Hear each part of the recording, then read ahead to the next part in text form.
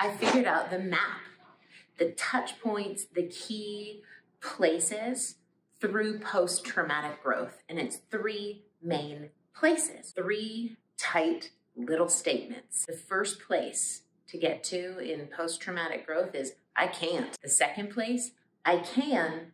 The third place, I choose. Let me say more about this map. It's so simple and so clear, and yet there's so much to it. The first phase of post-traumatic growth is like, oh, this is too big. I can't do it. I don't know how. But there's something in me somewhere that feels like it should be possible, that life can be better than this. There's something in me that knows more is available, but I can't do it, and I don't know how. So that's the first milestone of post-traumatic growth. The second milestone is I can. Now, I can is a mix of good and tough, because I can.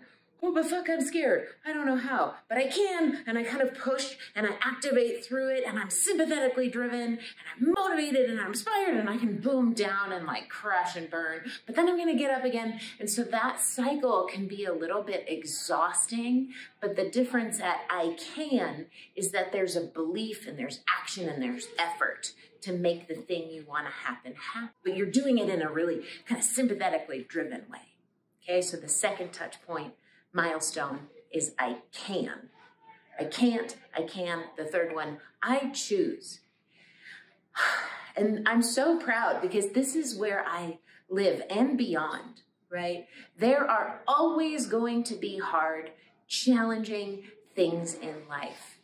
And yet we can access this place in mind and body that I am going to choose to stand up, rise up, and face things like shit that's hard. I can do this. And not only can I do it, but I'm going to choose to do it, and I'm going to choose how I do it.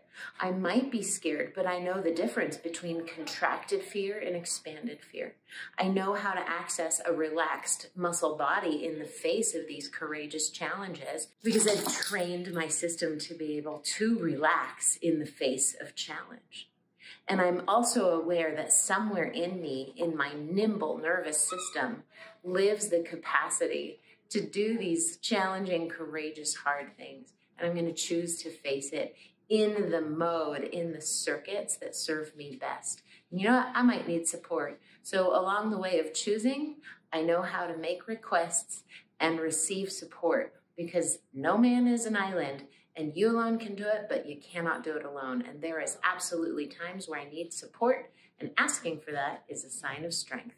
Welcome to the map of post-traumatic growth. Start to finish, I can't, I can, and I choose. And here is me to you saying, I believe in you and your ability to choose.